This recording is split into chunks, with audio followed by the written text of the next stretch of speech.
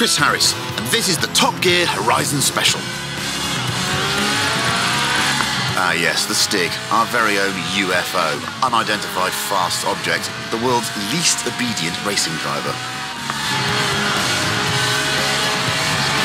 Right then, the Lotus Elise, a 90s classic based on the age-old roadster recipe. 2 seats, engine in the middle, rear-wheel drive. Not an ounce of fat. This is what driving is all about. You've got it. The trip was driven for as long as possible.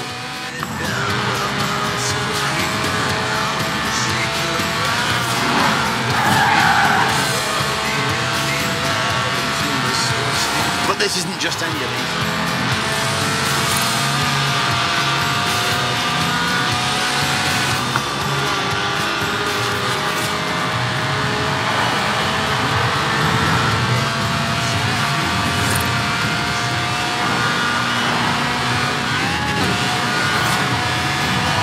Made it! Was there ever any doubt? The Series 1 Elise is, after all, one of the best handling cars. Ooh, a BMW 1M. Great car. Hang on, that's my BMW 1M.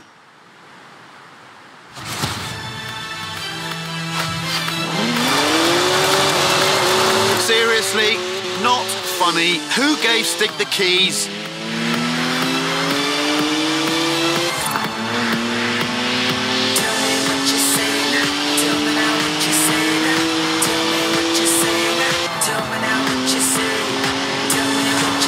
I mean, I literally just cleaned it. Now it's going to smell of onions. Odour Stig. It's electronically restrained to 155 miles an hour, but it could definitely go quicker. Look at the smoke. Please leave me some tread for the drive home, Stiggy. Seriously, come on. Turn left.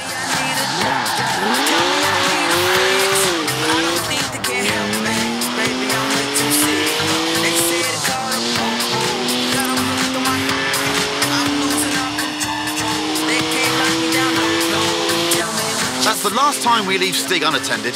Am I the only one who remembers Budapest? Well, this isn't stressful to watch. Not at all. It's a BMW, so of course it's rear-wheel drive. 50-50 weight distribution too. It's a natural-born drifter.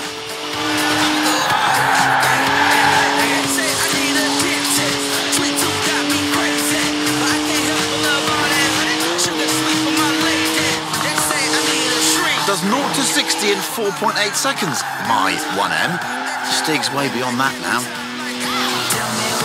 3-litre straight 6, 335 horsepower, 2 turbos, as much sideways action as you like.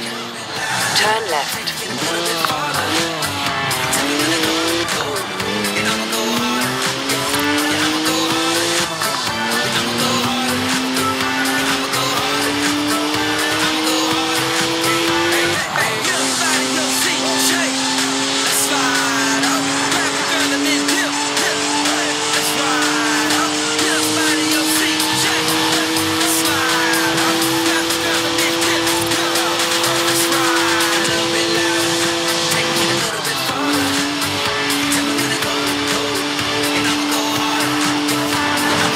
One of the best BMWs ever made, this. Born to be driven by me.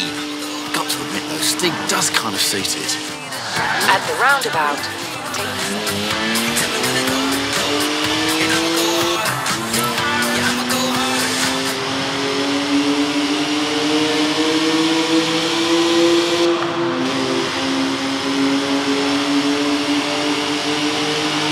Almost there now. Oh, what a shame. I was really getting into that. Just park it up now, Stig. Right. And, back to the actual script now, if you don't mind. This is Top Gear's Tractor. It's a tractor, obviously, but with a 5.7-litre Chevy V8 making 500 horsepower. And here comes the Stig again. Farm Stig. Born in a barn, they say. Weaned by pigs. Can plough a field in under 6 seconds.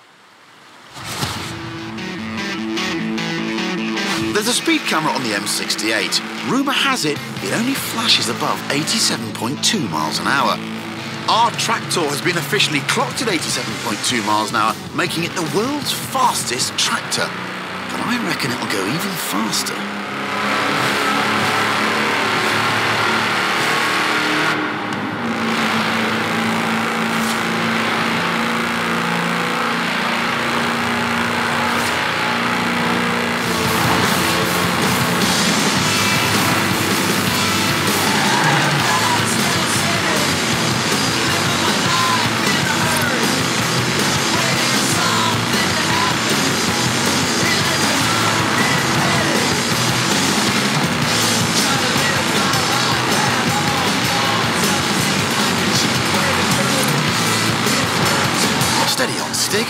Those are 54-inch mud tyres, remember?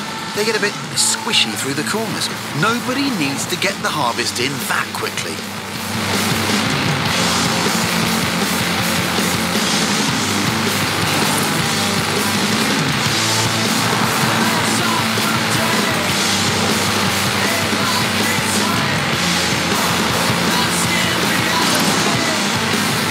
Right, here comes the speed camera.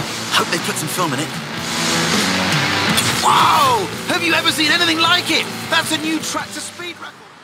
I called a cab earlier. Local company, Aisha's Taxis. Excellent service. Got me here in no time. Unsurprising, really. I mean, look at what turned up. Hands down the quickest cab I've ever been in. Which got me thinking, how fast could this thing actually go? So I had a word with Aisha, asked if we could borrow her cab for a trip to the seaside. To Bamborough Beach, in fact, where we could stretch the taxi's legs a bit. Although, I might have forgotten to tell her who'd be driving. You've guessed it, the cabbie who'll always get you to your destination very early, but probably won't be anywhere near where you are. Lightning reactions, quick hands.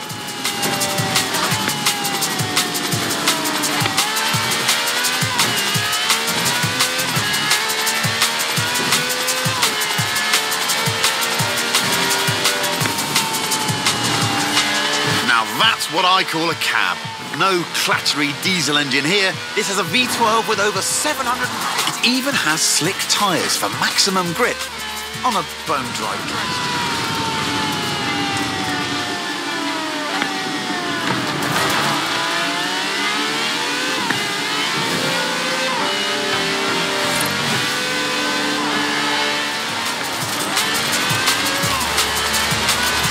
In 400 yards, turn left.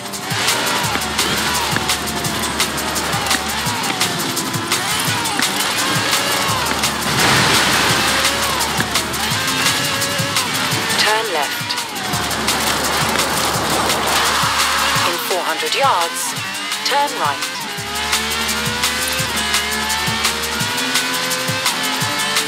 Turn right. Turn left.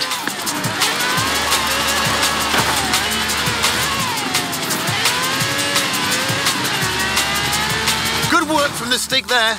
I'd say we're nicely warmed up for the next bit.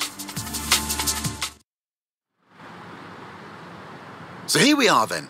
In the old days, daredevils used smooth, sandy beaches like this to see how fast their cars could go. Many early land speed records were set on beaches. Miles of space, nothing to hit. Sounds easy, right? Oh, look at that! Laying some pretty squirmy tracks there, Stiggy. That's what happens with 750 horsepower on sand. But that's the challenge here. Go as fast as possible all the way to the top of the beach. The thing is, there's something I haven't told the Stig.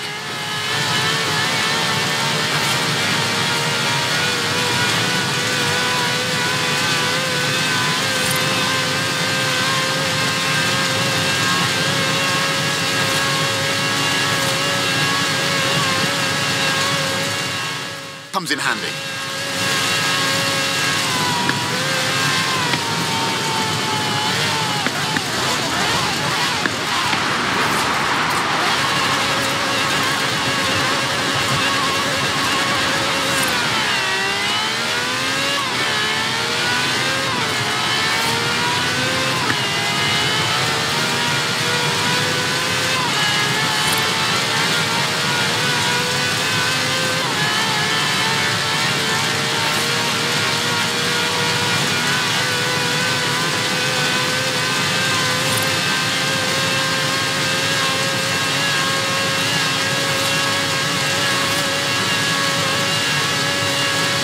A 5-star ride from the Stig there. Mini cab, maximum speed. Next time I need a ride to the airport, I know who I'm calling. And all of this off-road action has given me an idea.